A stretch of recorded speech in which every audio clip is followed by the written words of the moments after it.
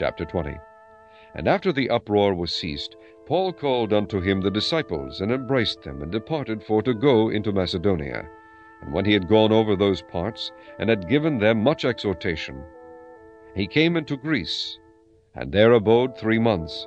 And when the Jews laid wait for him, as he was about to sail into Syria, he purposed to return through Macedonia. And there accompanied him into Asia Sopater of Berea, and of the Thessalonians Aristarchus, and Secundus, and Gaius of Derbe, and Timotheus, and of Asia Tychicus and Trophimus. These going before tarried for us at Troas. And we sailed away from Philippi after the days of unleavened bread, and came unto them to Troas in 5 days, where we abode 7 days.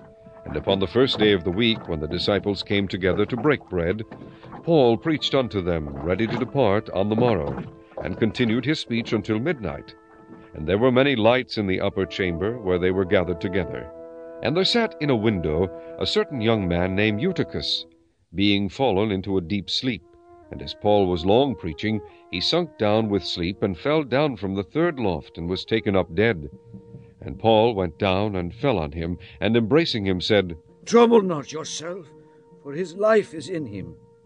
When he therefore was come up again, and had broken bread and eaten, and talked a long while, even till break of day, so he departed. And they brought the young man alive, and were not a little comforted.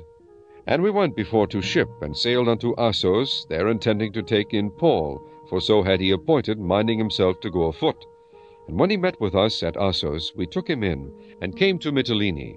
And we sailed thence, and came the next day over against Chios. And the next day we arrived at Samos, and tarried at Trogyllium, and the next day we came to Miletus. For Paul had determined to sail by Ephesus, because he would not spend the time in Asia. For he hasted, if it were possible for him, to be at Jerusalem the day of Pentecost. And from Miletus he sent to Ephesus, and called the elders of the church.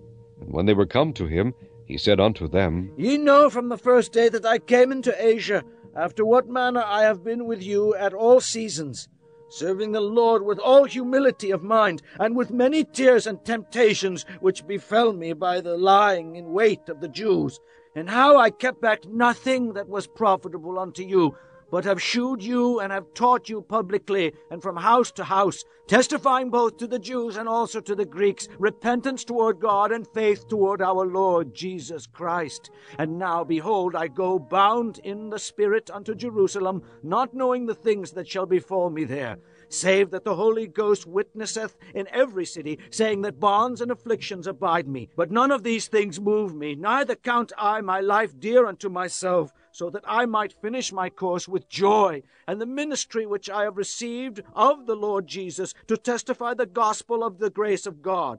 And now, behold, I know that ye all, among whom I have gone preaching the kingdom of God, shall see my face no more. Wherefore I take you to record this day, that I am pure from the blood of all men, for I have not shunned to declare unto you all the counsel of God. Take heed therefore unto yourselves, and to all the flock, over the which the Holy Ghost hath made you overseers, to feed the church of God, which he hath purchased with his own blood. For I know this, that after my departing shall grievous wolves enter in among you, not sparing the flock. Also of your own selves shall men arise, speaking perverse things, to draw away disciples after them. Therefore watch, and remember that by the space of 3 years I ceased not to warn every one night and day with tears. And now, brethren, I commend you to God, and to the word of his grace, which is able to build you up, and to give you an inheritance among all them which are sanctified. I have coveted no man's silver or gold or apparel. Yea, ye yourselves know that these hands have ministered unto my necessities, and to them that were with me. I have shewed you all things, how that so laboring ye ought to support the weak, and to remember the words of the Lord Jesus, how he said, It is more blessed to give than to receive. And when he had thus spoken, he kneeled down and prayed with them all. And they all wept sore, and fell on Paul's neck, and kissed him, sorrowing most of all for the words which he spake, that they should see his face no more. And they accompanied him unto the ship.